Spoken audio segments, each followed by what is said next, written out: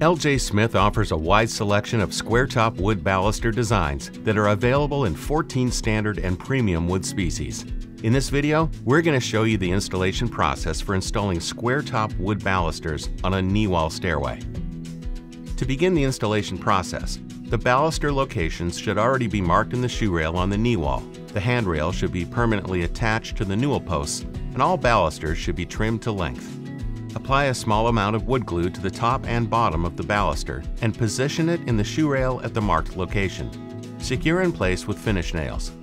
Using a level, plumb the baluster and secure the top to the handrail using finish nails. The spaces between the balusters will need fillet installed to fill the plow and the handrail and shoe rail. Mark and cut fillet pieces, apply wood glue, and secure them in place using finish nails. See how easy it is to install LJ Smith square-top balusters on a Kneewall stair.